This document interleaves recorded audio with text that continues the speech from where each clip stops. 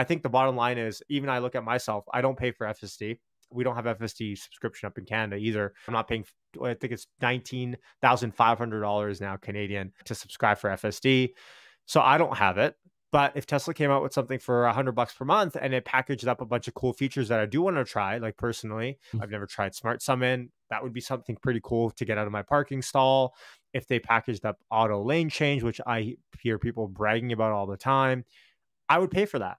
And so I think what you're hinting on there is there's so much unmet demand that exists. It is tough because it's not like they're explicitly saying this either, right? Like you're having to deduce this and read between the lines. If they were to come out and say, look, we have a software advantage because we don't need Robotaxi. If we launch something for $100 per month, do you don't think we could get 20% of our current fleet to subscribe to this thing? If we just launched this software package with an app store, but they only give you the app store if you subscribe monthly, right? Maybe Tesla does it where it's like, look, we're only giving you the app store if you subscribe to this package because this package gives you internet, it gives you supercharging credits, it gives you this, and it gives you the ability to install apps on your car. Like I was talking about, why isn't there not a YouTube streaming function out of my cabin camera that I can stream in the car when it's parked? You know, little stuff like that I think this is software, right? I love the business of software because the marginal costs are not very high. And I agree, there's a lot Tesla can do. We are going out on a limb on saying this because it's not like we've heard Zach or Elon or Drew or anyone talk about this sort of stuff other than just saying the black box word of software. But it totally makes sense. Awesome. Well, thank you for being with me today, Yashu. For those who don't know Yashu, he is an incredible resource. He deep dives Tesla stock, Tesla the company, very, very knowledgeable about options, and most of his content on Hit That Bid is really focused on options specifically, but also deeply understands macro. And I would say that combination of things is pretty unique in the Tesla space. And you are an incredible resource. So anyone who is not a subscriber of Yashu's, I would highly recommend you check him out on YouTube at Hit That Bid. Yeah, so Yashu, let's see. I kind of want this to be a free-flowing conversation today, and I really, one of the goals on my interviews is just to get to know you a little bit better as a person, and then we'll try and explore the way that you think throughout the interview, and hopefully come away from all of that with some takeaways for the audience on just how to think critically about topics and potentially just improve the way that they can process information that is coming at them from 100 different angles these days. So yeah, with that, I know that you don't like talking about yourself a whole lot, but I did want to start with a question. So what are some, like, if you think back to your childhood years, what are some of the highlights and what are some of the things that maybe were lowlights that just provide a little bit of relief that might give us a little bit of insight into how did Yashu grow up to be the Yashu that we see today? How did I grow up to be this menace? Well, thanks for having me on, Hans. You know, it's interesting. It's like, you know, you talk about the channel and you talk about macro and Tesla and options. It's funny because it's like all of this wasn't planned and just kind of happened and kind of took off organically. And I think that's the best way that it could possibly happen. So I'm very happy to see that you started posting on your channel a lot more now. And I suggest everyone hit subscribe and leave him a comment down below to continue to push Hans forward. I'll keep it real brief, but you know, I'm a big sports guy, right? I've always played sports growing up, basketball particularly. So I've always been a part of a team, part of a group. I don't want to say group think, right? But a part of a situation at most of my life where I haven't had to be awesome at everything. I could kind of, you know, have bite-sized knowledge points on something, and then it could be supplemented by people around me because they're really good at something that I'm really bad at. So I think growing up, one big part of what just general learning for me has been is that I don't need to know everything, but I do need to be around people that can supplement what I'm weak at. And so growing up, my dad, and I've shared this story a ton. My dad is a big stock guy, right? He loves talking about companies, revenue, profit, mostly stock price and options trading. So growing up, like, one of my first memories, I think it was I was 4 or 5 years old, like preschool or kindergarten, I forget, is my dad buying stocks on his RBC website, on our big old PC back in the day, and him being like, "Oh, like we should buy you some stock." And like, "What do you want to buy stock in?" And I was like, like the only thing I knew how to spell at like 3 or 4 was like kids. So I was like, throw in kids, like let's see if a stock comes up. And sure enough, it did. I didn't even know what the stock was to this day. I don't even know if he actually bought it or if he was just, playing around with me because I couldn't actually read at that point. But I've always been around talking about stocks and financial stuff, and for better or for worse, trading, because my dad's always been an options trader. Self-admittedly, he's trying to been he's always, it's funny because he goes through like, a year and a half of like every day is trading, and then he's like, "Yash, I'm done. I'm done. I can't do this anymore. It's high stress. I'm never doing it ever again." I talked to him 2 months later. He's making trades again, right? Like it just, at the heart of hearts of my dad is just, and God bless him, he just loves talking about and trading options, for better or for worse, and recently for worse. And so being around that, I've just been very, it's almost like I've taken a level of risk averseness from that, because, I kind of see the losses. I see like trades going bad, and I've had my fair share. Even growing up in high school, my dad gave me a trading account to manage his trading account, and I was managing it and I blew up the account. And it's like I've gone through so much of that in my early years, where it's like I've put in kind of mental almost hurdles in place for me now. Like if you make 3 winning trades in a row and the fourth one is a losing one, everyone wants to focus on how you lost on the fourth one. But you have to look at the whole entire thing as a net. What have you done plus or minus throughout the entire time? And so certain things like that, putting in money into the stock market that you want to lock away and you don't need tomorrow, right? That's a big one. People putting away money from their checking, being like, "Oh, I'm just going to make a quick trade here, and as soon as this trade goes my way, like every trade will, right? Everyone in history thinks this way. I'm going to pull it out, and I'll have enough money for my checking and savings, whatever I need for next month's rent." So certain things like that, early on, I've divided out mentally in my head.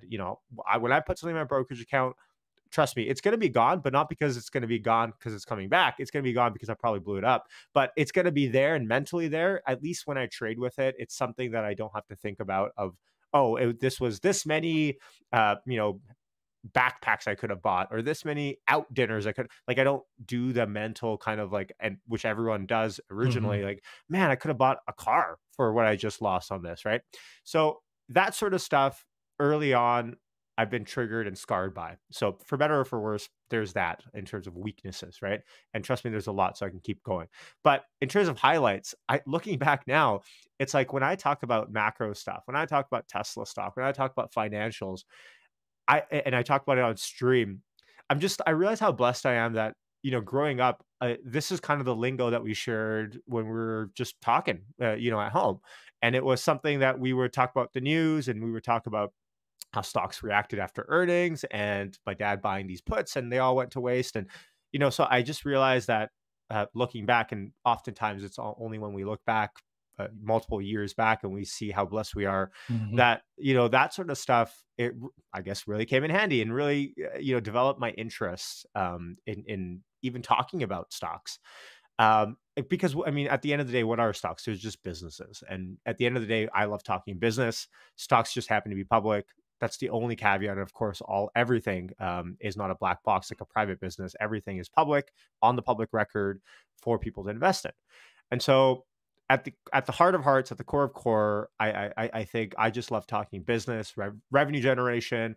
I love talking tactics on how to increase revenue, how to lower costs, how can we extract more out of this business, how can we grow. These sort of conversations I just love talking about. I didn't really get into Tesla. I got into Tesla late. Uh, and I had so much I had a lot of reservations even, and I tell this story a lot. My dad took me for a test drive because he wanted a Tesla, and I was like, Mhm. "Dad, like, what are you doing? Why are you buying a Tesla? Do you not know about this, about EVs, that?" And he's like, "Yeah, don't worry." And trust me, he's been showing me Kathy Wood videos on CNBC for years, and pretty much everything changed when as soon as we test drove this thing. and I wasn't a staunch bear or anything. It was just that I kind of bought the FUD. I kind of read the headlines, and I didn't really care too much about deep diving into it. So it was just kind of, for me, it was like, yeah, I guess this is kind of the way that I feel about Tesla. But it wasn't like, oh, I've read all of this, and I wasn't really astutely aware. But test driving, of course, sitting in the passenger seat was one thing, but towards the end, my dad was like, "Yeah, now, now it's your turn." And there was no one with us; like, they just let you kind of go test drive yourself. And it was all of us, my sister as well, and my mom.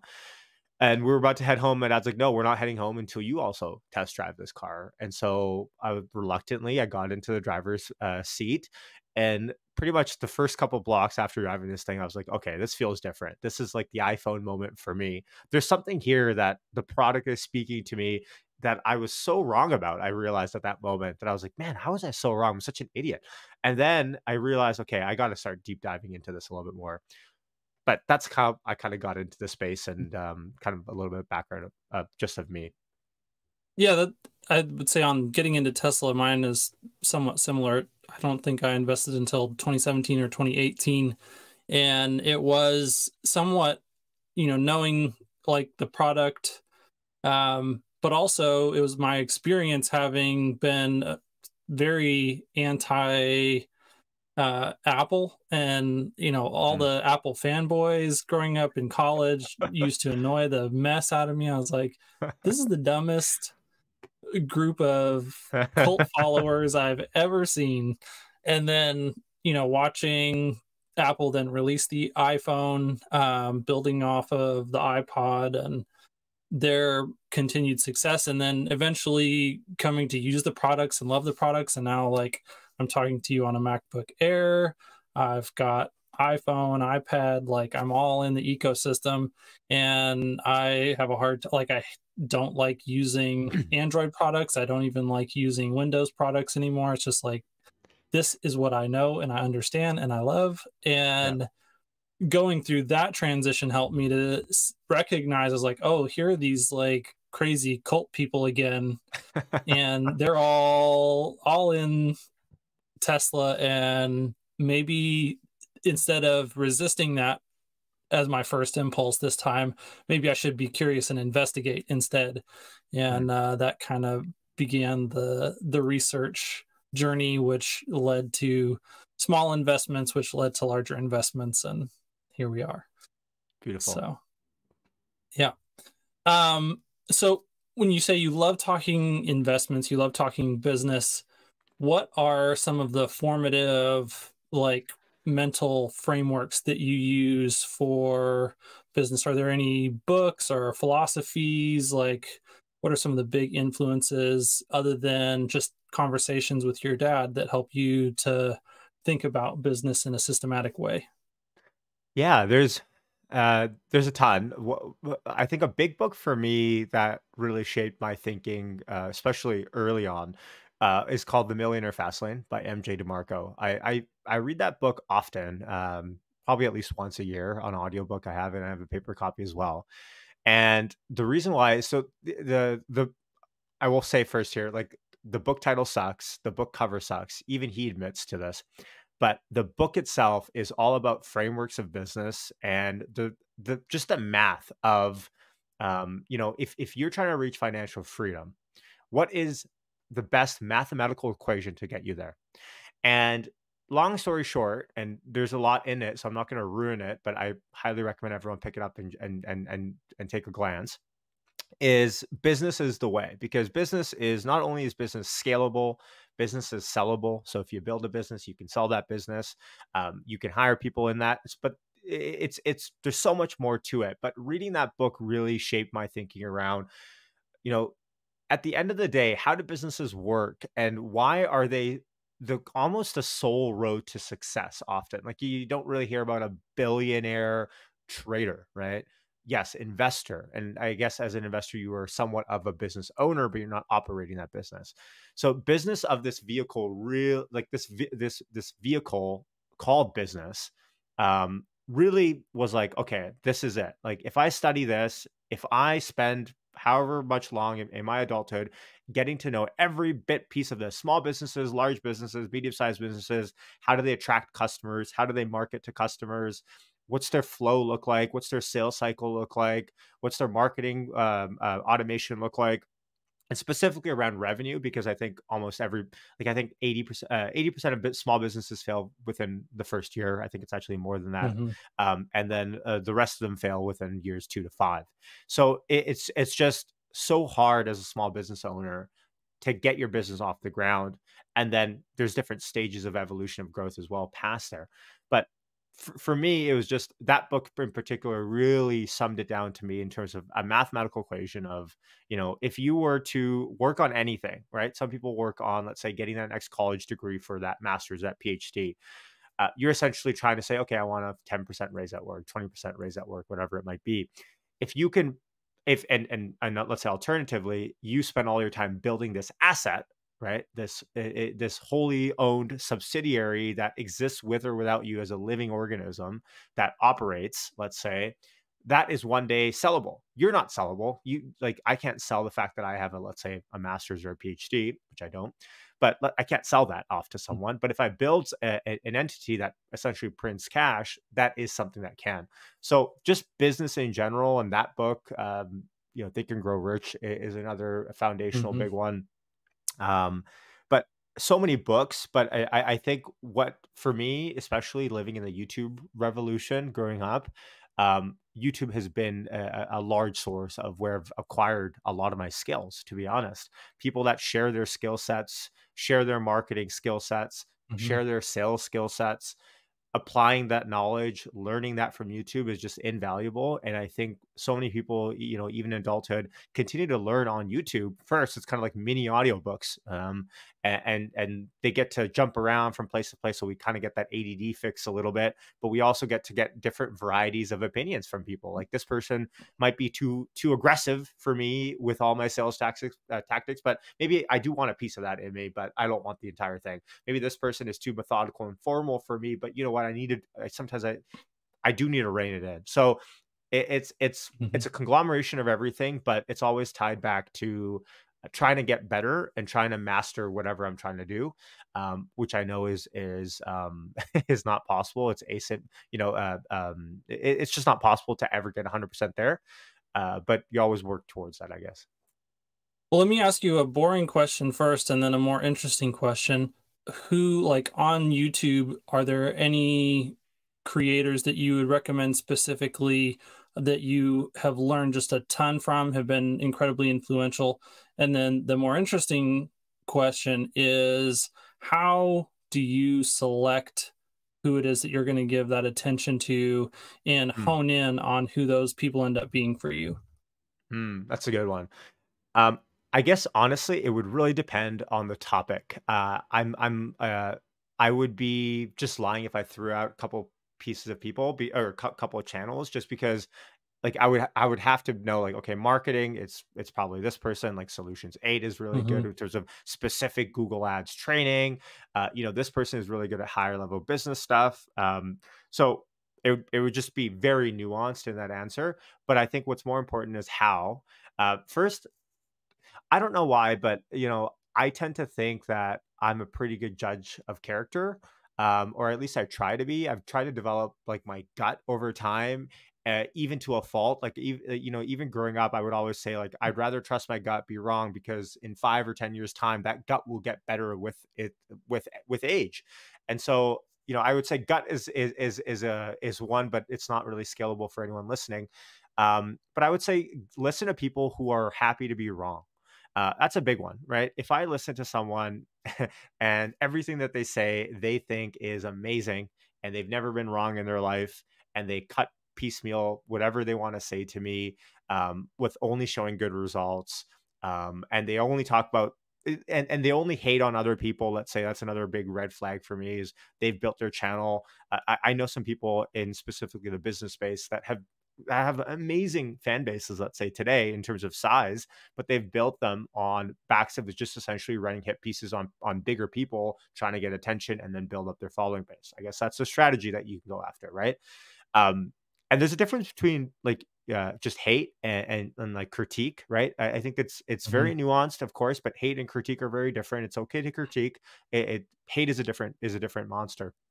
Um, but people, I try to gravitate towards those type of positive, influential people that sound like they know what they're talking about, but also are happy to show where they're wrong. Often.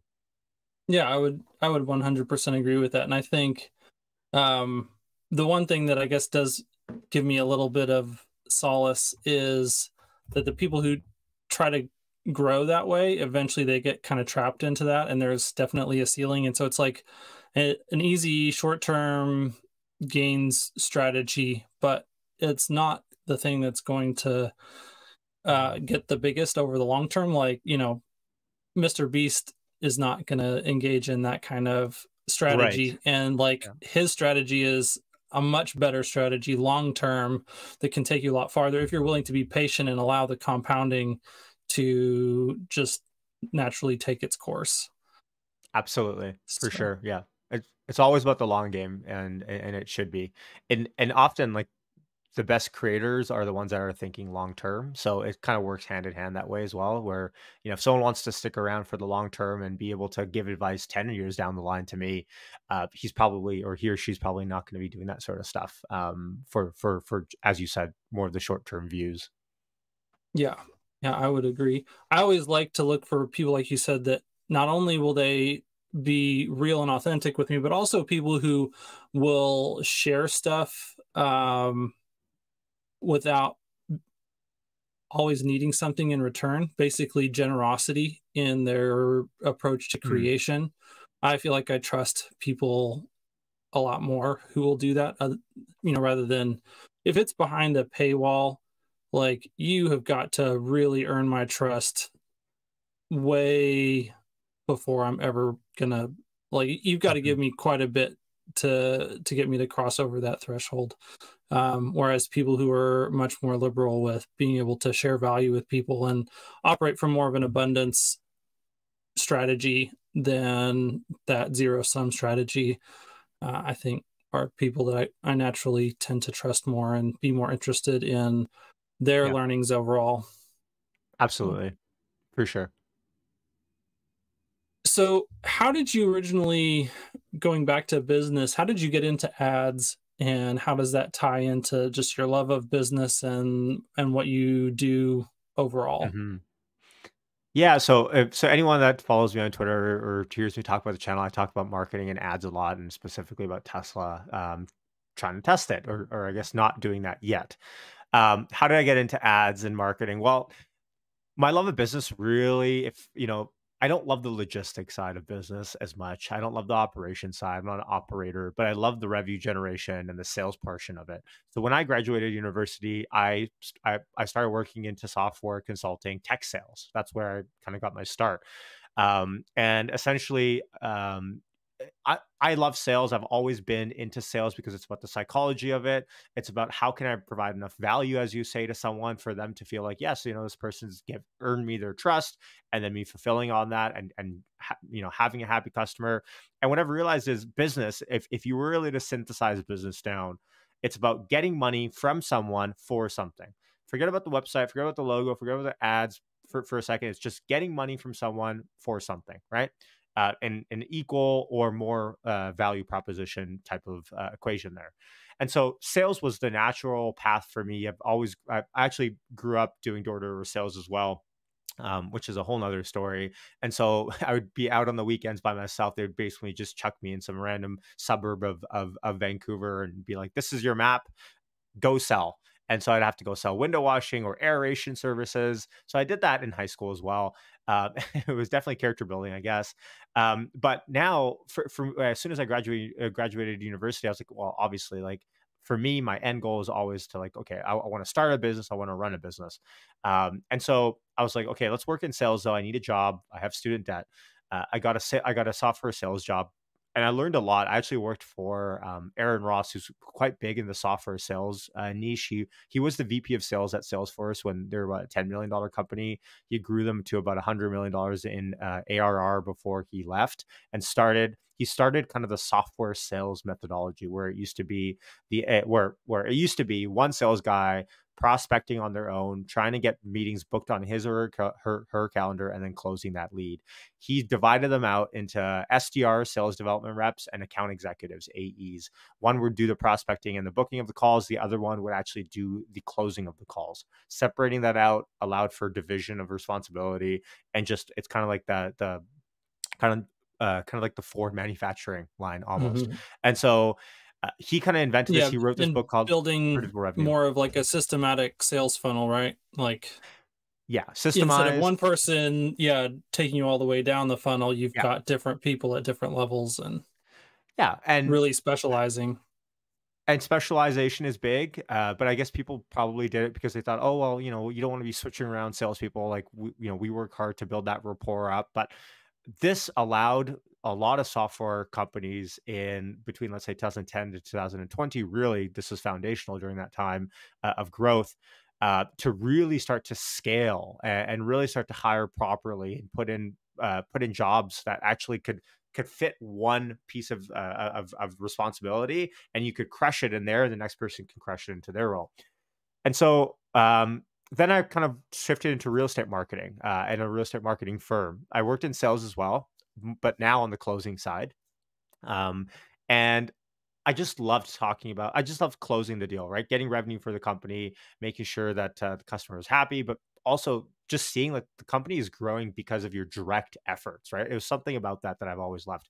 But working there and doing side hustles throughout high school as well, online businesses and little side stuff all the time, and we can talk about that later. I had been running ads myself out of my own pocket for testing, like trying to run ads for this, trying to run ads on Amazon. And so I had experience running ads. And then when I worked at this real estate marketing firm, that's all they did, right? Spend hundreds of thousands of dollars each and every month on paid advertising. So I got to see the back end of, okay, how are big agencies running ads for, in this case, real estate? And then with that experience, I started working actually with clients myself on the side, whether it's accounting, whether it's e-commerce, whether it's local businesses, to run ads for them, let's say on Google, mostly on Facebook as well. And I just I love the idea of turning on something for a business owner and them getting revenue within the following couple of months. Like it's just the bottom line impact is just is unbeatable. So I've been lucky enough to see a lot of inside baseball about big ad spends, how ad budget is spent. And we're not talking, by the way, TV ads. We're not talking, Mm-hmm. a media buys of, this big commercial that's going to go on Netflix or something. These are more granular, and let's say Google search specific, Google network, YouTube specific, Facebook specific, Meta, I guess now it's digital advertising with paid, with a direct return on investment. With TV ads, you don't really have a direct return on investment, obviously, that's attributable, but we're talking in this case more of a attributable return on investment, or ROAS, so to speak. So that's how I got into it, I guess. Cool. So with that background, we're at an interesting point now with a lot of the Tesla community is really interested in Tesla devoting more energy to advertising right at this moment specifically. What's your take on that situation? And we'll just say, if you could wave a magic wand and Tesla would do, or the Tesla community, whichever you'd like to prefer, if Tesla or the Tesla community could do one thing in the realm of advertising right now, what would it be? And more importantly, why? Like, what are the mechanics? Why would you pick that thing? And what are you hoping the outcomes would be from that? What's the insight that you would hope to glean? And what do you think the impact to the mission would be long term? Hmm. Great question. First, I do want to give kudos to Tesla's team, because even though they're not advertising per se, they've given rides for the Model S Plaid to YouTubers to do reviews on. They're posting more on Twitter. They're posting more engaging content. They're replying to people. So they're doing stuff that's free and organic and great. And that's part of Tesla's brand as well, is to be kind of boots on the ground. Advertising specifically, if you have any reservations about it listening to this, remember the sole purpose of advertising and marketing is to increase the broader awareness of what you're doing. The average person that I talk to that even has an EV does not know about Tesla's supercharging network, doesn't know about how it works. They've seen it once or twice. They don't know how many superchargers there are. They don't really know about Tesla's battery advantage. They don't know about Tesla's software advantage. And you know why? Because they don't care. And what advertising does, what marketing does, is it flicks on something in someone's head for them to care, right? It's like, wait, I never actually thought about that. Let me actually go into that. And let me actually try to deep dive and find answers. Advertising and marketing isn't necessarily for the person that already knows everything or feels like they know everything about Tesla already.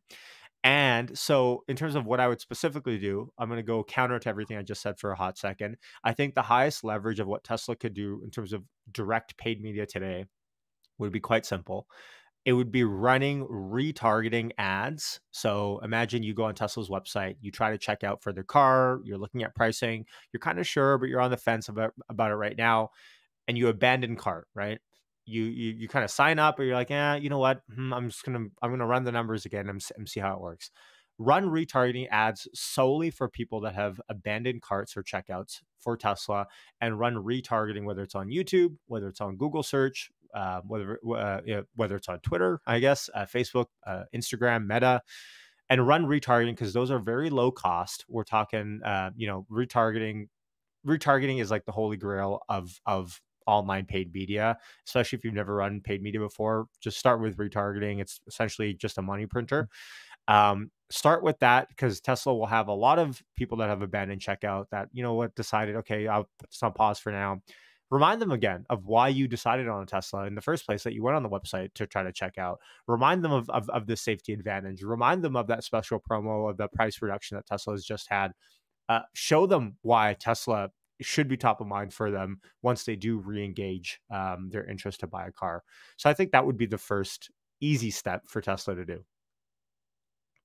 Yeah, I 100% agree with that. And I think, so Emmett Peppers, Alexandra, a few people recently have made some really good points on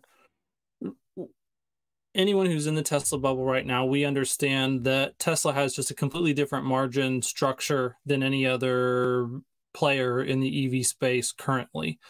And there is a lot to be said that, if we want to advance the adoption of sustainable energy technology according to the mission, there's a lot of education that needs to be done in the broader populace. People that don't understand, don't know. Like you said, these are not people who are in any way interested in Tesla. And this is really beyond the scope of, going back to your previous point, this isn't really trying to, let's get some high leverage, high return on ad spend marketing out there that instantly converts into sales.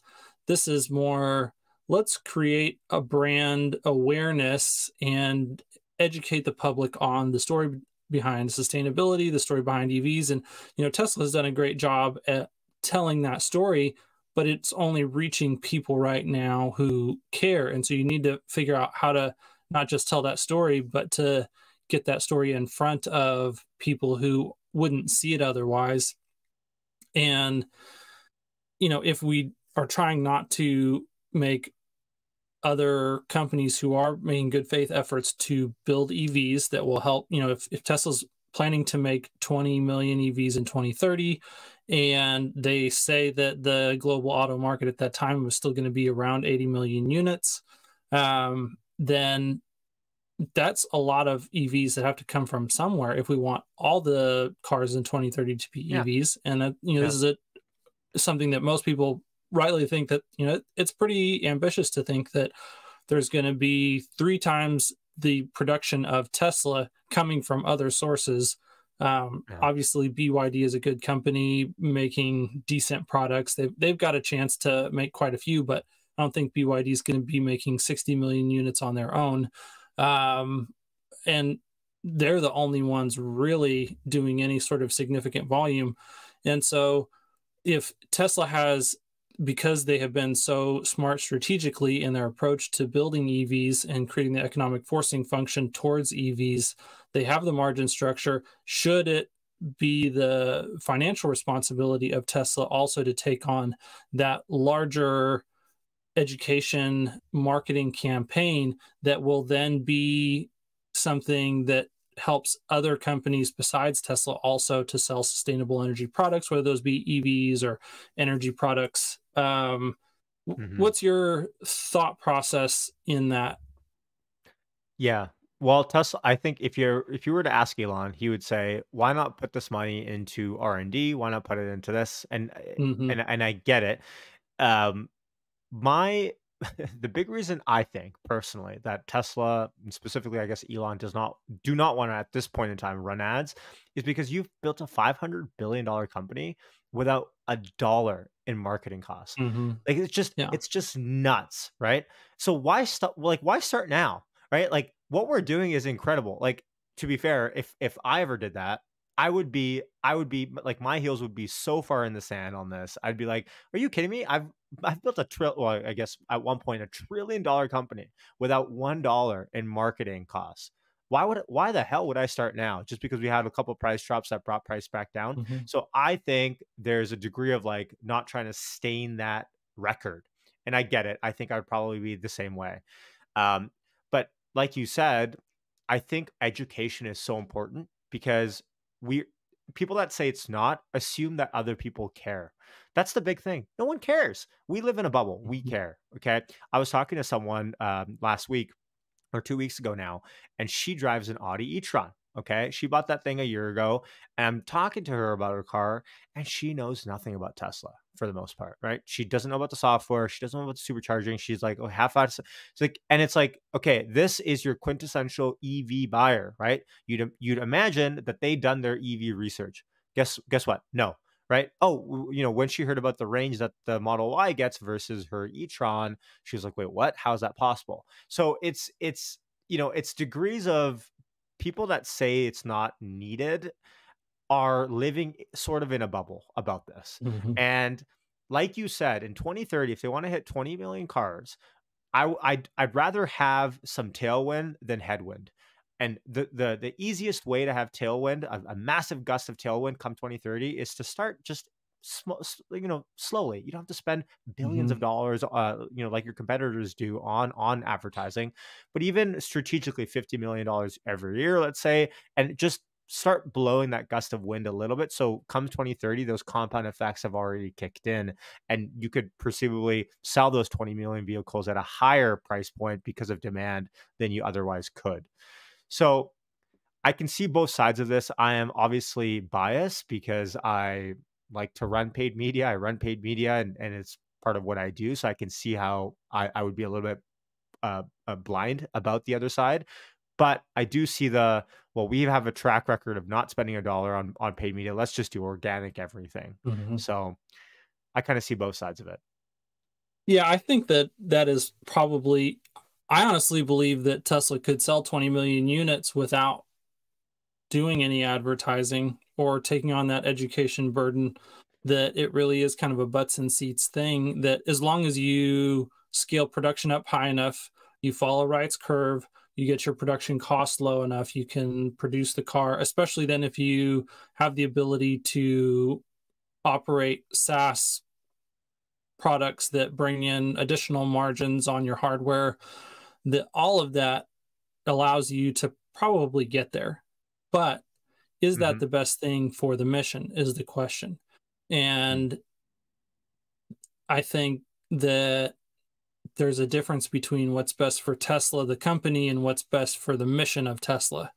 And that's where I feel like people like Emmett have a really good argument that says, taking on that burden of educating the public on why these products are not only needed, but actually why they're economically they make sense, why technologically they make sense, like why these are just the best products in the market is a really good thing.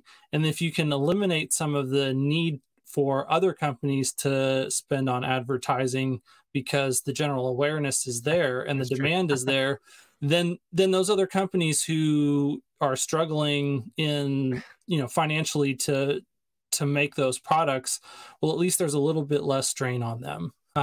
And so, yeah, I think that's a really good perspective to take into account if the mission of Tesla is what you care about and not the stock price in 2030. As like, I think if you're a real long-term investor and you believe in the larger things like FSD, like Tesla robotaxi, bot. Yeah. Tesla bot, yeah, Gen 3 to a certain extent, definitely the energy products, Yeah. then this will have a marginal impact on the overall Yeah. bottom line of Tesla.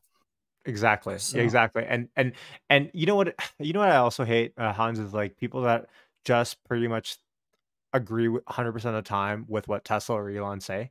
Like it's like, man, like some people just can't get an opinion otherwise. And it's like mhm, if and Elon, by the way, has said maybe we should run ads because like our safety is mhm, incredible. Like maybe we should. The minute he switches, let's say, because Elon in business, what I've learned from Elon is he pivots like fast, right? yeah, Like this guy yes, likes Twitter. He's like, screw it, I'll buy Twitter, right? Like like he pivots fast when he wants to do stuff. And so when he pivots, the day will come when he pivots and he wants to run ads about safety. mhm, I want to see the look on people's faces that agree with that have been so staunchly against advertising, and just see what they mhm, will say and how that all of a sudden it'll be justified. My point yeah, to say is let's all be humble and realize that not everyone, no matter even Elon, has all the perfect answers at all times. It's okay to disagree with Elon. It's not a statement about your IQ versus his. It's just a statement it's just a mhm, disagreement about business. And business is not black and white. And there's a lot of shades of gray. And being able to debate on both sides of the point is very crucial. Just something I had to get out there. yeah. I love that because that is something that it's really easy. Have you read Tim Urban's book, "What's Our Problem," No, by I haven't. chance? It's a very interesting book. Really, I would highly recommend the first portion of the book, and then the latter portion is kind of, it depends on what you're wanting from the book.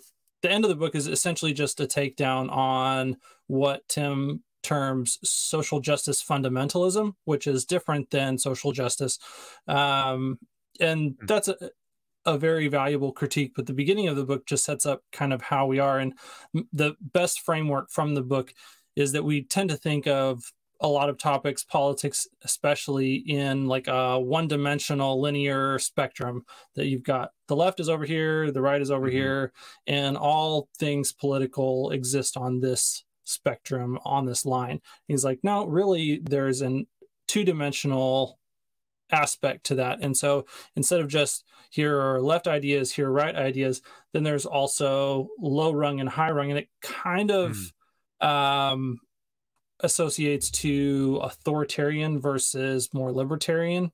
mhm.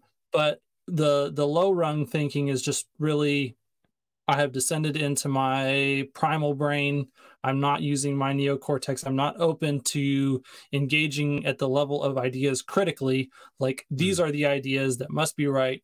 These are the ideas that must be right. And then those two things just go at a war. And a Yeah. lot of what we've seen, especially with social media, is that social media is kind of designed to engage us at the primitive level because that is what gets us to spend more time on their platform, and it Yeah. drives their advertising budgets. And so that's a lot more what's common these days. Whereas what's needed is for people to actually engage in the battle of ideas, where you can Mm. have a fierce debate about an idea and not Yeah. necessarily have that idea ruin the ability of two people to like have Yeah. a positive relationship with one another and have mutual respect. And so that's like high rung Exactly. political thinking versus low rung political thinking. And Mm. but yeah, I've watched this definitely play out in the Tesla sphere. You've got your Tesla Q stands, and then you've got your Tesla stands, and it can get Yeah. real ugly. And it's, I really enjoy the high rung. I think that's what attracts me to the Tesla community, is that yes, there is that, but there's also like the cream of the crop.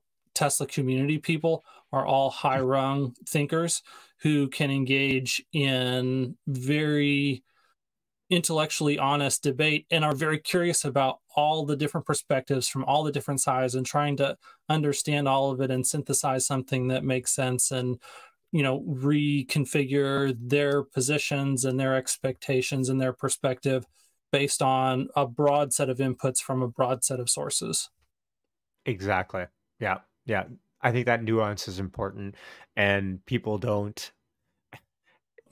I don't know why. It's frustrating to see that people take stuff personally when at the end of the day, we're trying to debate about the future prospects of a business Mm-hmm. and whether or not we believe that they'll be successful or not.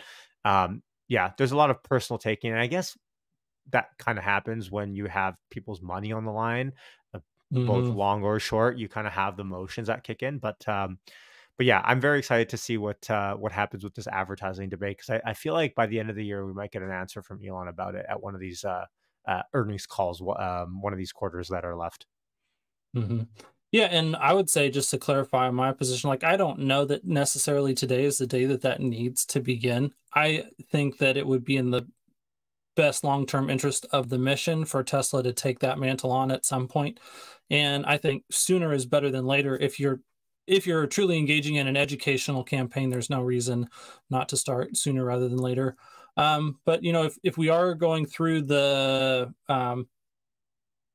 supply slump, that is it Mayor Thacker that has the chart, or maybe it's JPR 007. I can't remember who originally put out that chart, but it's basically showing the EV production curve ramping while the ICE production curve goes down, Oh and yeah, there's the valley of JP. death in the middle. Yeah. And so, you know, you may not really want to start the education campaign too far in advance of that valley of death, just because then you're going to create another price bubble. If you have an Yeah. oversaturation of demand while supply is still artificially constrained, just because we haven't gotten production ramped up to the levels that it needs Mm, to be. So, you know, I don't know when the right time to initiate that campaign is, but I definitely would love to see it at some point. agreed. Yeah. So, um, we could go a couple of different directions here. I think one of the things that I want to make sure that we touch on, since you are very in touch, I was going back and listening to, and so anyone who has not watched Yashu's interview with Farzad from quite a while ago now, Yeah. probably going on a year, that was an exceptional interview. Both, I think, calls that each of you made turned out to be very spot on, but it's interesting to dig into the thought processes that you had there. So go do that. But building on that, What were the calls, by the way? Sorry, I forget what I even said. Was it about inflation? um, Maybe if I'm trying to yeah, remember. definitely some calls about inflation, and where you basically predicted that the Fed was going to hike rates at a very high rate. Now, I don't think you had the call on how high they would go, but you said they were going to just jack up interest rates really high or really fast, that the Mm, rate increases were about to start and they were going to be intense. mm, And yeah, it wasn't too long after that started. And I think very few people at the time understood just the degree to which that was going to affect growth stocks. But mm. it was Yeah, uh, unfortunate. Yeah. interesting to go back and look at that and think, man, while we were talking about Tesla stock at, I think at the time it was $300. $700 or $800 pre-split. Right. Yeah. And so yeah, 300s ish. And now we're sitting down at 170, I think it was, Mm-hmm. closed Mm-hmm. yesterday. So um but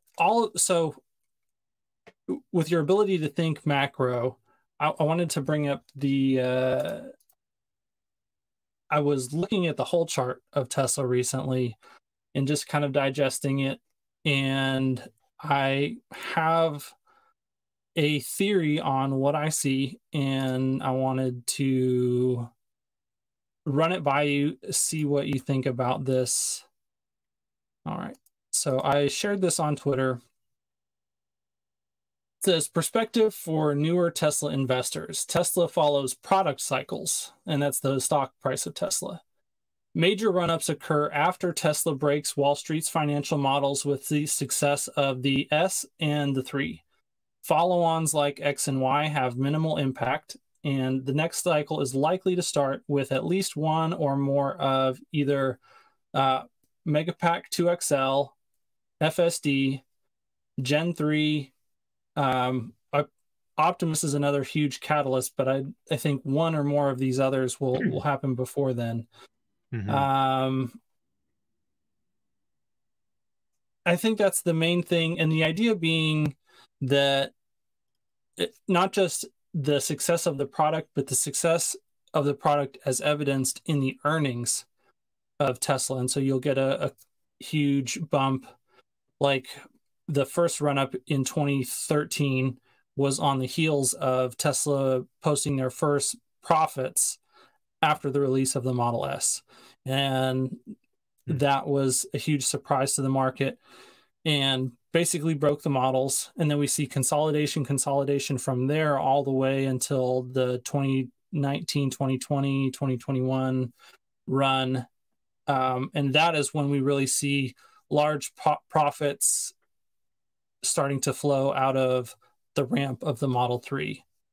And so, you know, if that is the case, if we have a parabolic, like it's basically consolidation and moving sideways, and then parabolic breakout, price discovery, and then consolidation, parabolic breakout, price discovery. And really the fact that, for example, with the S and the X, like the S was the first vehicle in that premium luxury segment that was more accessible than the Roadster. And since we didn't see a whole lot of price appreciation in Tesla, the stock, from the X, I am having a hard time not interpreting that in a way that says that that market segment, the entire premium segment across all vehicle makes and models, that success in that segment was almost baked in to, like, given to Tesla, the share price, as a foregone conclusion at the release and profitability of the S. And then similarly, you know, the Y has been massively successful, but its impact on the share price of Tesla has been nominal at best as well. In fact, you know, it seems like the more successful the Y becomes, the lower Tesla's share price goes. And so that, you know, middle premium luxury segment is basically assigned to Tesla in 2021.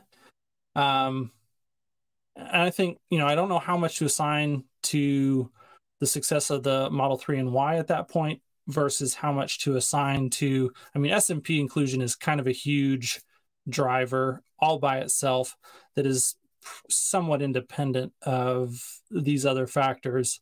So I think it muddies the pattern a little bit. But do you think that pattern is going to hold true in the future, as, you know, we have a lot more institutional ownership of Tesla these days, so the market dynamics change as the company matures? Can we see another 5 to 10x parabolic move again if we just see massive earnings growth on the back of, I mean, if Bradford Ferguson is correct on his expectations for the financial performance of Megapack, and, you know, it seems pretty obvious that the one, you know, Lathrop Megafactory and the one in Shanghai are just going to be the beginnings of that product. That could be a huge windfall to earnings. Obviously, FSD, I'd love to dig into FSD financials here in just a little bit with you as well. But yeah, what is your take on the pattern? And then how do you think the pattern holds or doesn't hold moving forward based on the product pipeline that we know that Tesla has? Yeah, I think I generally agree with the build up and then let's say breakout of Tesla stock. I think one thing that makes it unique though is a lot of short selling prior to the breakout. And so whether it's bankruptcy, whether it's Model 3 is not going to scale and their line sucks, like there's been a large pool of short selling that goes on prior to these Mm-hmm. breakouts. So I think it's not just the earnings. I think it's that, but also the fact that shorts have to cover when that happens. And so it sounds like we might like I'd have to check short interest to see how it's floating right now, but it seems like I'd reckon because of earnings decline that we're seeing in quarter 1, there's probably a degree of people thinking, okay, well if that trend holds, this stock should not get the multiple it currently has. And the only thing I would disagree on is with your tweet here is the next point where you talk about Cybertruck. And I see your point because you say, well, this doesn't necessarily have to happen, and it didn't happen, like you said, with the Model Y. But I think one thing that makes the Cybertruck a little bit different is, and I go back to kind of Tom Brady times, right? When the Hertz deal was announced and Tom Brady's partnership came out and Tesla went parabolic that next month. There's something about this American dream-esque story about Tesla that anytime you see like a Tom Brady tie themselves to Tesla, or you see a demand story like Hertz with 100,000 cars that wanted to buy, there's just like Wall Street like drools over that. And the Cybertruck specifically, I think, is a little bit different than the Model Y because there is concern from people about, well, how much is the Model Y eating into the Model 3 and the cannibalization there? Remember, Tesla groups them together, so it's not like we're just going to Mm-hmm. know, in North America or in the in the USA how much of cannibalization has actually happened. We can get it through a proxy way, but at the end of the day, I think what makes a Cybertruck different is that it's a totally new model of vehicle. It's a totally new line segment for Tesla, and more importantly to me, it's a totally new segment of investor base or user base for Tesla. Tesla doesn't have that general contractor today that's an electrician, but then also does concrete work and maybe owns a business, maybe owns just a GC business. They don't have that guy today under their user base. That is big, right? The Ford F-150 Lightning, the reason why their demand is still as high as it is, despite lacking in quality and cost comparatively to what the Cybertruck will be, is because, I mean, first of all, it's such a needed utility vehicles like the Ford F-150 are so Mm-hmm. needed, right? Less so in Europe. If you're listening to this in Europe, you're like, oh, we just don't get the North American thing about pickup trucks, and I get it, but it's a very American thing to have a car like the Ford F-150 or the Cybertruck. And so when you take that and you basically take an existing car like the Ford F-150, you put it on steroids and you make it look so different, you kind of have almost like this iPhone moment for that segment of people.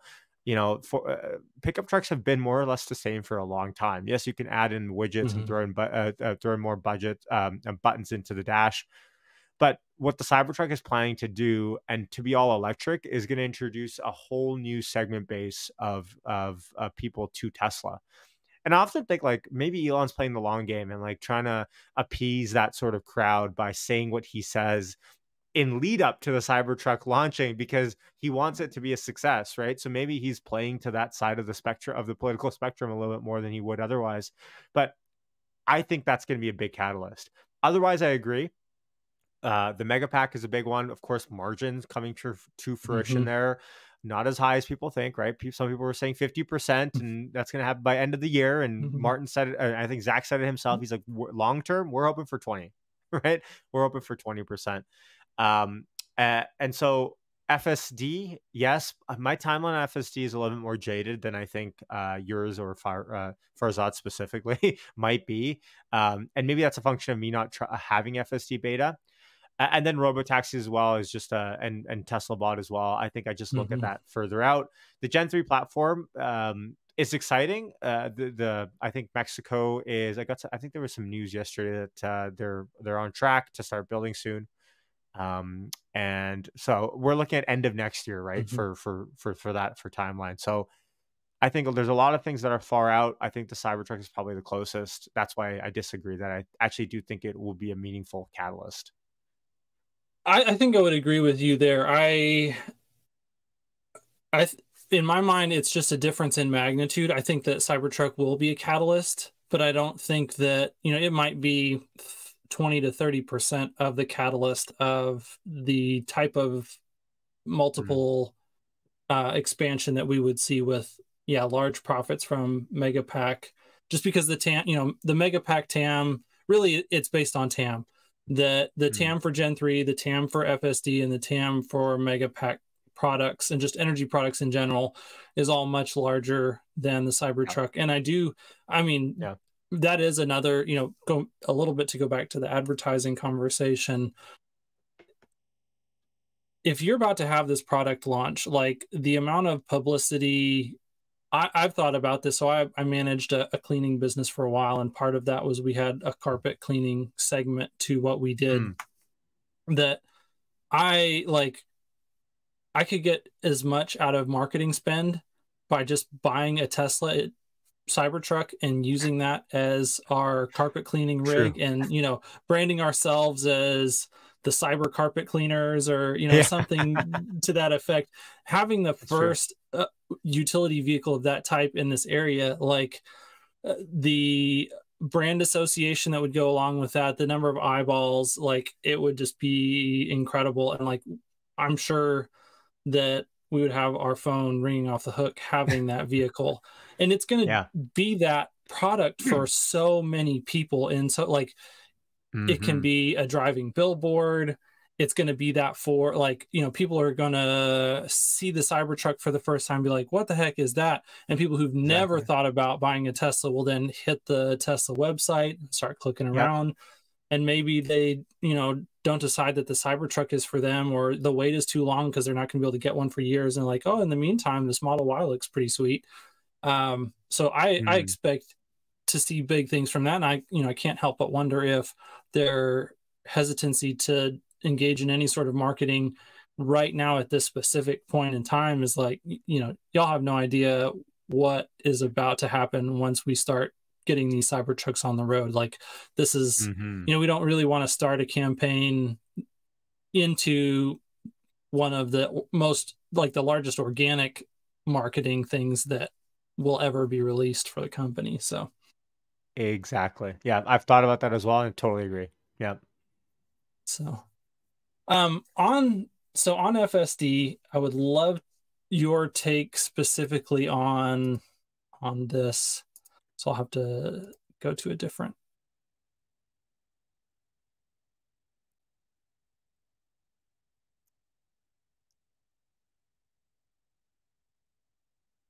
All right. So oftentimes when I hear people talk about FSD, it immediately goes to robotaxi, and I completely understand why. The financials of robotaxi break everything. But I don't think that we are going to, because people think about it in terms of the financials, I think they skip over a huge intermediate phase of time. And I think that, especially if I was going to try to make the case to a Gary Black on why he should have some form of value assigned to FSD, if not today, soon, this is the argument that I would make to him. And so this is the model that I created. And the idea here is that my sense of Tesla's FSD strategy on pricing is that for a long time, it was specifically designed to keep people out of FSD beta. The pricing was $8,000 and then $10,000 and then $12,000 and then $15,000, because there were more people that were interested in being beta testers than Tesla wanted in the beta testing program, for both performance reasons, the performance really just wasn't where it needed to be, but specifically for safety reasons, that they wanted to be able to filter down to the best of the best beta testers to collect the highest quality data that they would need. And as long as they had the data that they needed to advance the progress of the software, that was all that they wanted. And so they played with a pricing knob in order to compress the beta testing group to what they needed. Mm-hmm. If that is true, there will come a point when safety finally reaches, if robotaxis are going to be a thing, safety has to just be off the charts incredible in terms of performance. Mm-hmm. And on the way to that, there should come a point where, and I think we've gotten a lot closer to this point now with FSD wide release, that Tesla feels very confident that people can get in, they can drive a Tesla, they can request the beta, and they can operate, and they're likely not going to get into a crash. That the combination of the system plus the driver is safer than anything else, even when the driver is not super attentive or maybe not the best at interacting with FSD beta on the roads. But they are not to the point yet, in my mind, that they are willing to actually actively give this away as a free trial to someone who has not paid for it. Having that hurdle of you either have to buy the subscription or you have to pay full upfront price. Like, they're comfortable with the safety at one level, but as far as price elasticity of demand, they're not ready to give that service away for free to someone else. And like, the number of beta users would just explode if it was available as a free trial. And so I think that's kind of how I'm thinking about this right now, that signal of Tesla giving away FSD beta, if they ever do, as a free trial for anyone, that you can have 1 month of FSD subscription for absolutely free. Anyone in North America can have it just because that's where it works right now. Mm-hmm.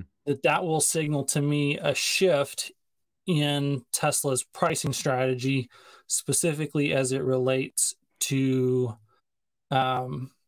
safety.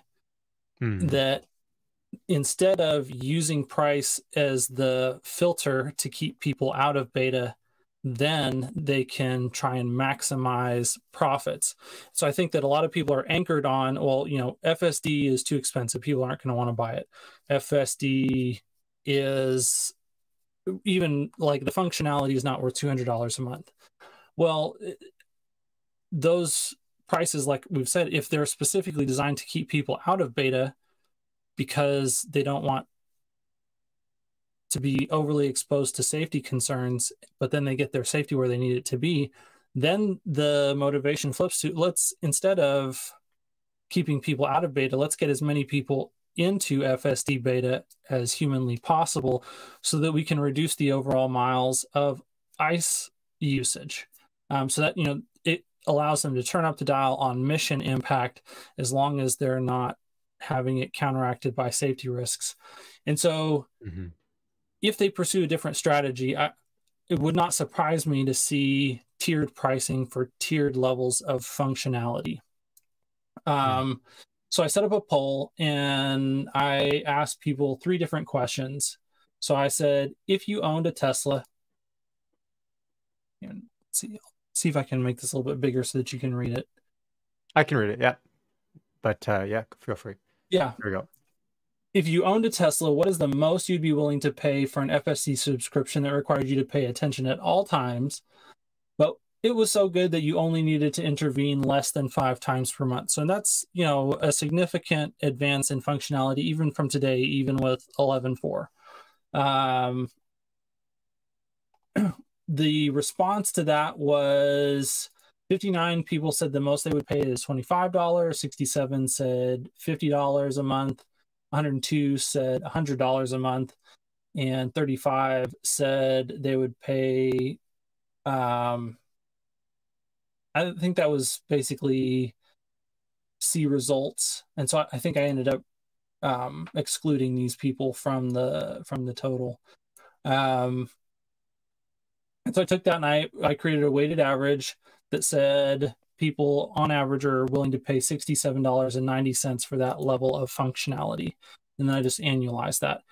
And then I did the same thing for essentially a level 3. So that was a level 2 poll. If I would call that what most people call level 2 autonomy. Level 3, if you owned a Tesla, what is the most you'd be willing to pay for an FSD subscription per month that required you to sit in the driver's seat, but you did not have to pay attention unless the car told you that you had to pay attention?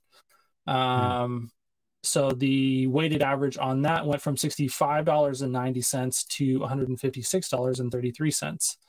And then the level 4 poll, if you owned a Tesla, what is the most you'd be willing to pay for an FSD subscription for purely personal use? So no commercial use whatsoever, no robotaxis, no regulatory approval for robotaxis, that could drive to pick you up or your loved ones without anyone in the car. So it could operate completely autonomously, but it was not something that you could use as a business in any sort of way. The weighted average on that poll ended up being $291.12. And so this is complete speculation on my part, but it makes sense to me that Tesla would offer tiered levels of pricing for tiered levels of functionality. Once FSD is capable of level 4, once they're capable of level 3, and once they're capable of level 2, all combined, that they'll allow a user to buy in at whatever price point they see as being valuable. And since this is a very conservative model aimed at someone like a Gary Black, what I did was I just plotted the installed base all the way out to 2030, assuming that we deliver roughly 10 million vehicles in 2030. And so the installed base in 2030, assuming a CAGR, so assuming 2 million deliveries in 2023, and then a CAGR that kind of declines from 35% down to 20% in order to hit that 10 million units in 2030 number, we would end up with an installed base of roughly 46 million cars in 2030 that are FSD capable. If we say that they're trying to maximize FSD subscription, but there's going to be other uses for Tesla that not everyone is going to be opted in. I don't know really how to put this, but I just assumed a 55% FSD subscription take rate at that point in time. And I averaged, so I said basically 1/3 of people would take the level 2 price, 1/3 of people would take the level 3 price, 1/3 of people would take the level 4 price. That's what that $2,000 is. Okay. That's ARR. And so you can see the annualized for level 4 is about $3,500 a year. Annualized on level 3 is about $2,000 a year, and annualized on level 2 was about $800 a year. And so I just said the average FSD ARR, it will increase as they release functionality. So basically, they'll hit level 2 sometime in 2024. They'll hit the ability to do level 3 sometime in 2025.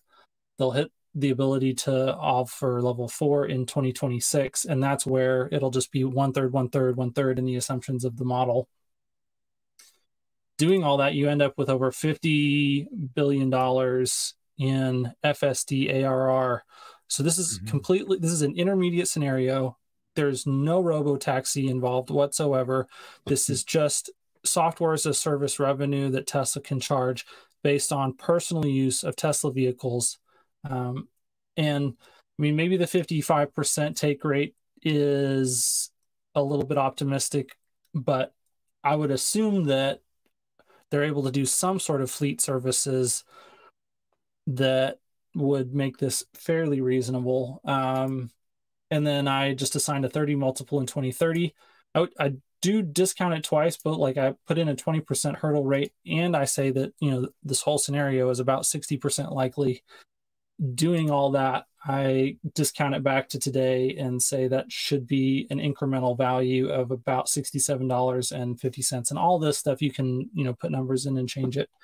So this is something I've talked about a little bit on Farzad's channel, but I've never heard anyone else really putting any pen to paper on this intermediate step of FSD value.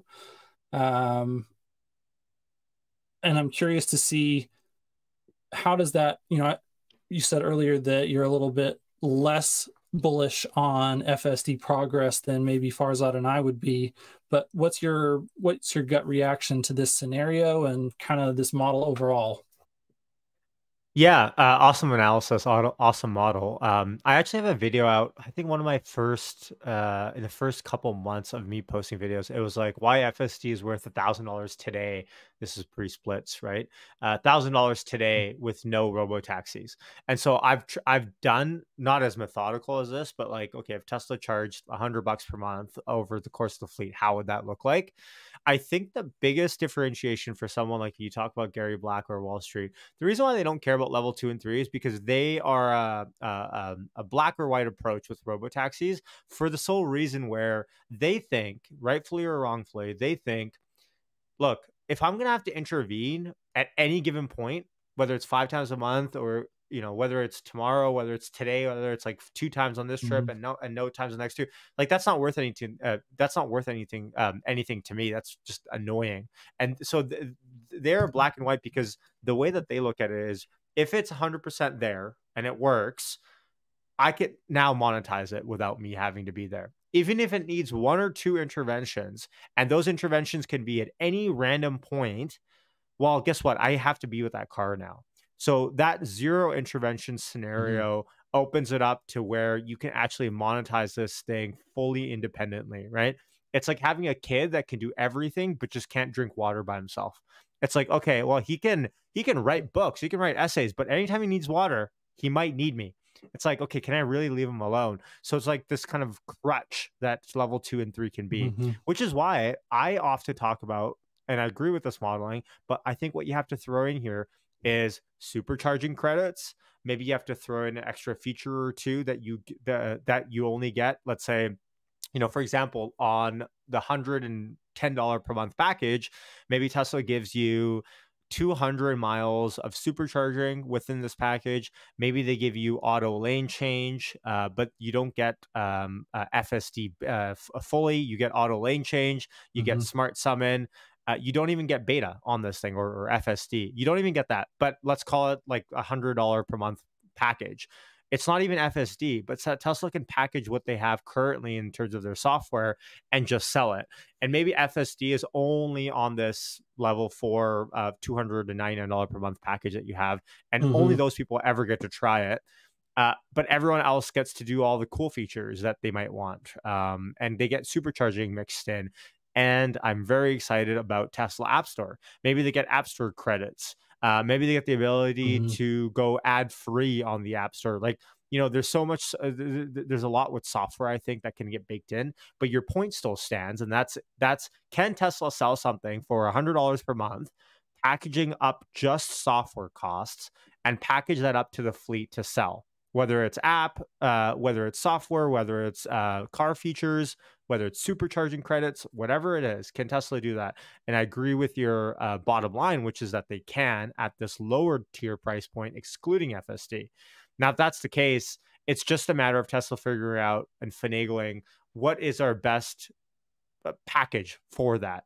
Because you're right, if Tesla even unlocks a third of cars in the fleet to sell this $100 per month package to, that's essentially free money that no one, I think, is really projecting onto Tesla stock right now. So your point said that, to be fair, I think this is what Elon is really hinting at when he says, like, look, we have a software advantage. If we just add to our fleet, albeit at lower margins, and we continue to just keep this ball rolling of increasing our fleet, come 2025, 2026, when we have multiple millions, 5+ million cars in the fleet, man, and we unlock something for $100-$150 per month that doesn't even include FSD, you're going to want as many cars subscribing on that then.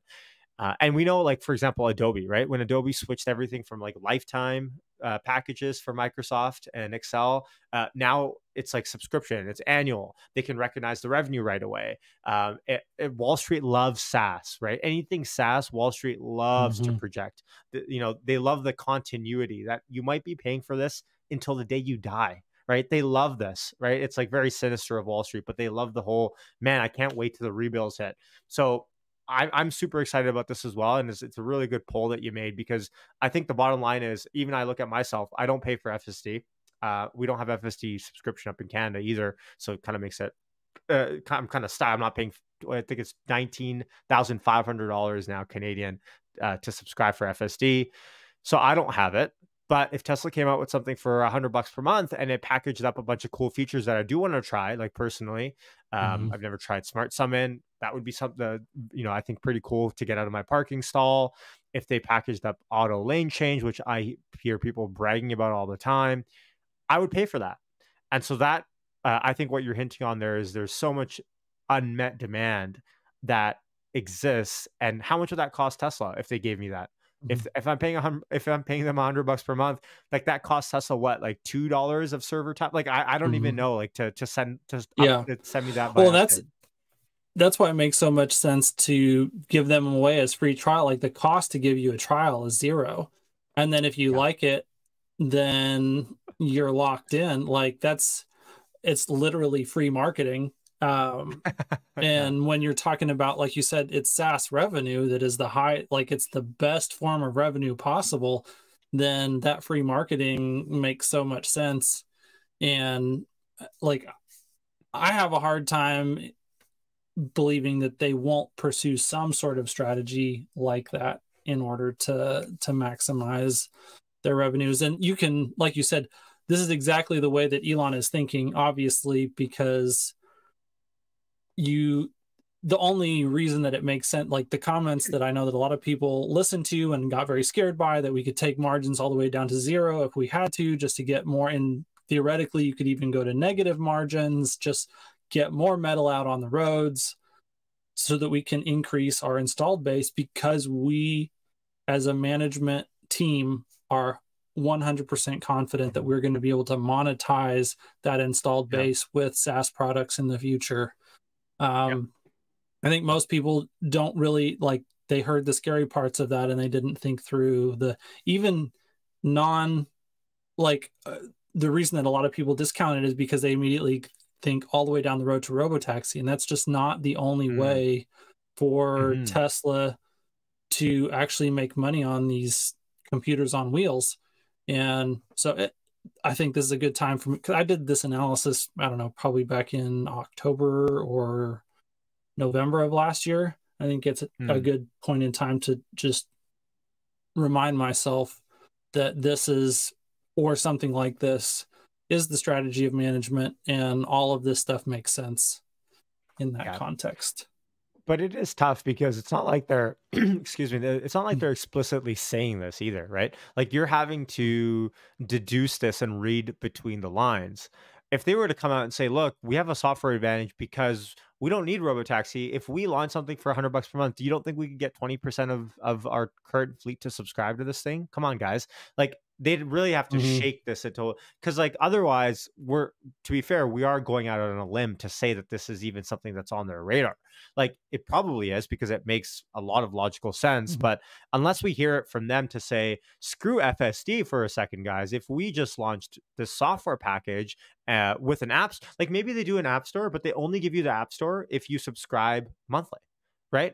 That could be a very good way that they do this, right? Like Apple's model is everyone gets an app store, everyone gets free apps. Maybe Tesla does it where it's like, look, we're only giving you the app store if you subscribe to this package, because this package gives you internet, it gives you supercharging credits, it gives you this, and it gives you the ability to install apps on your car. Like I was talking about, why is there not a YouTube streaming function out of my cabin camera that I can stream in the car when it's parked?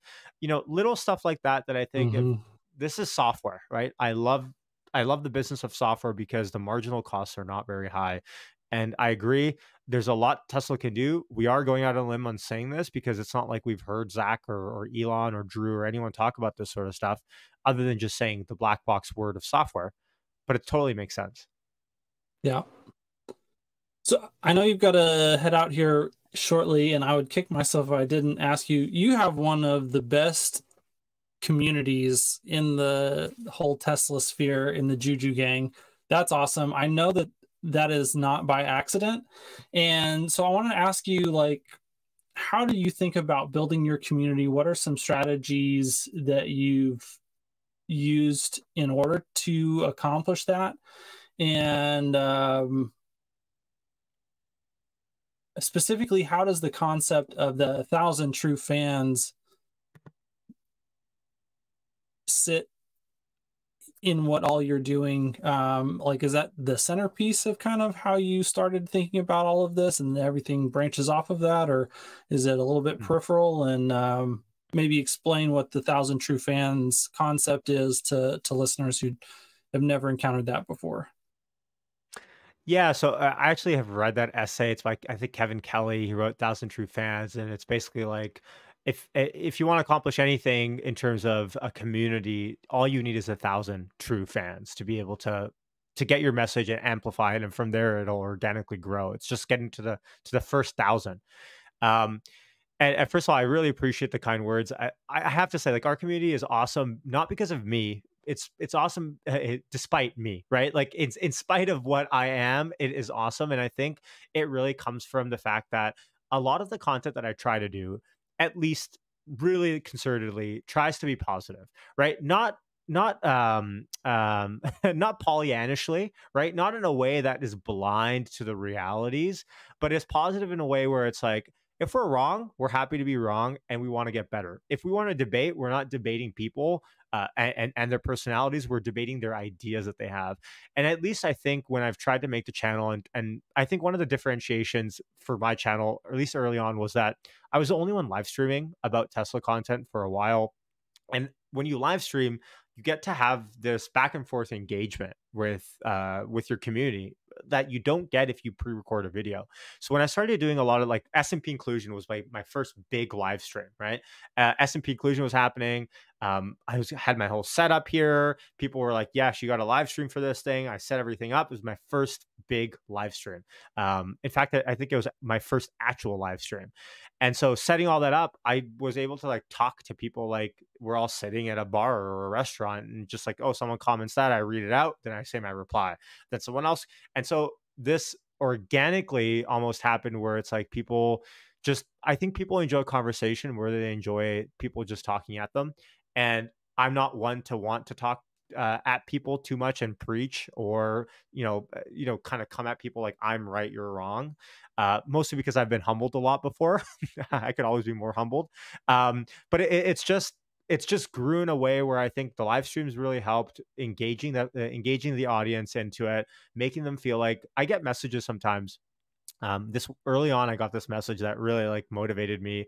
Someone's like, watching Yash is like sitting down on the couch and just like talking with an old friend. And I was like, wow, that's unreal for me to just be sitting here candidly on my computer, not really doing anything. To me, it feels like, and that there's people out there that are, whether it's nighttime in Europe or afternoon in North America, they feel like they're connecting with me. And I have to say, I think the live streams really really made the difference for me and my channel and the community that we've built. And I think just fostering that, promoting what's positive, promoting different ideas, positive or negative, but doing it in a light that is not supposed to be negative, if that makes sense, right? If there's something that's bearish, that's fine, but let's talk about the realities of it. But let's not turn it into doom is gloom. And vice versa, let's not be blind to stuff that we're all bullish on, because I think it's always good to have both sides of the coin in your back pocket to debate and getting to know the other side. So I'm just honored. I think the Juju Gang is great. And by the way, if anyone's confused about how the term Juju Gang came out, um, early on in my live streams, I would always be eating like mandarins or oranges, and there just became like a running joke that every time I took a bite of an orange, or I guess a piece of an orange, the like Tesla stock kept rallying. So everyone's like, keep eating that orange. I'm like, oh man, this orange is like good juju. And so it kind of stuck on with like the juju being orange. And now that's kind of like all my branding is like this orange guy smiling. So that's kind of how it happened. It was very random. And but although I will say, Avi, my fiance, she likes to take credit for the juju part, because she's like, oh, the orange is good juju. And I kind of said it on stream and kind of made it my own. So I have to give her flowers for that. But it's really the community, and I think being able to and some advice, some unsolicited advice to you, Hans, as you build your community, is that promote the people that you really think are good people, and talk about them and read their comments. And the people that aren't, don't even give them any light, because I think oftentimes our insecurities can get to us and we read a bad comment.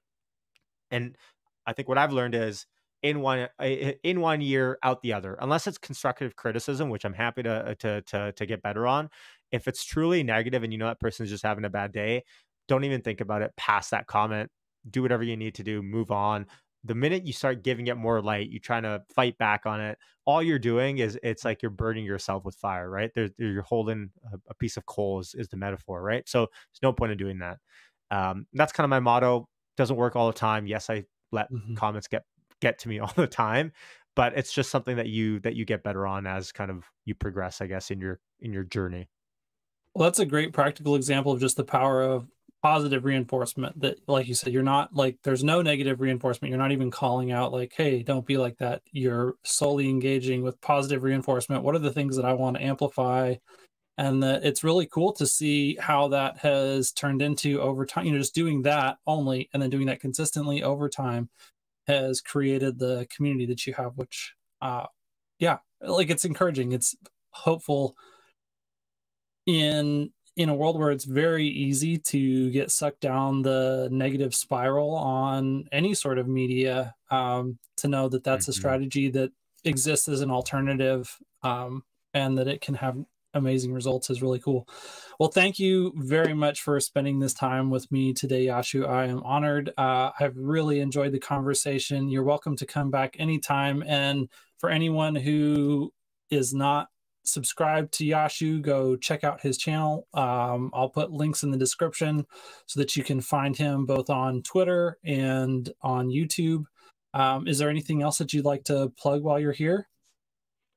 No, I think the honor is mine, Hans. Thanks for bringing me on early in your journey, and I wish you the best of success. And I know you'll have tremendous amount of success because what you're doing is something that you enjoy. And I think when you get together with people that enjoy what they're doing, look at us talking on a Saturday. You know, it's not we're not doing it because we want flowers, we want fruits from our labor. It's we're doing it just because we enjoy the process. I think only good things can happen. So I wish you the best. Everyone subscribe to Hans as well. And I appreciate having me on. Really, the honor is mine. Awesome. All right. Well, I hope everyone watching this has a wonderful day, and we will catch you in the next one. Bye.